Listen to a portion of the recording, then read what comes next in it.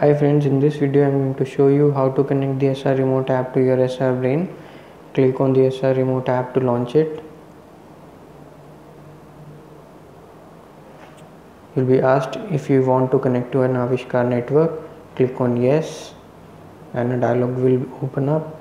You will be asked in Android 6.0 and above, you will be asked for location access permission.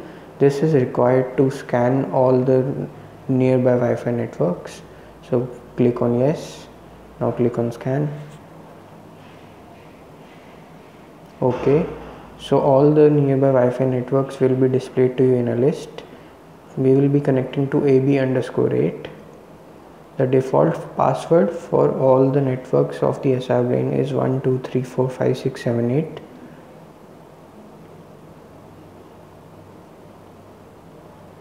Click on connect. Once you are connected, these windows will close. Okay, so you can click on the connect button on the left bottom of the screen. This will connect to the SR Brain instantly. Right, connected to control panel. Now click on start. As you can see, this is the screen from which you control the motors connected to the SR Brain. On the left hand side you have 4 buttons. These are M1 in clockwise direction, M1 in anti-clockwise direction, M2 in clockwise and M2 in anti-clockwise.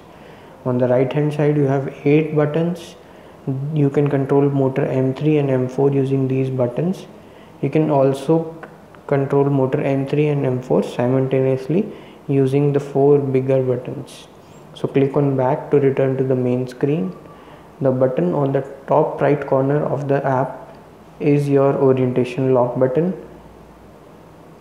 Clicking on the button will lock the orientation, that is, the orientation of the application will not change even if the phone's orientation is changed. Clicking again will unlock the orientation.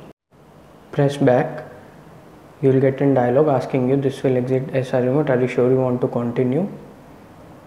You have to click yes to exit the application. If you want to turn off the Wi-Fi, just check this box, else leave it unchecked and click on yes, and this will exit the SR Remote. Thank you for watching this video.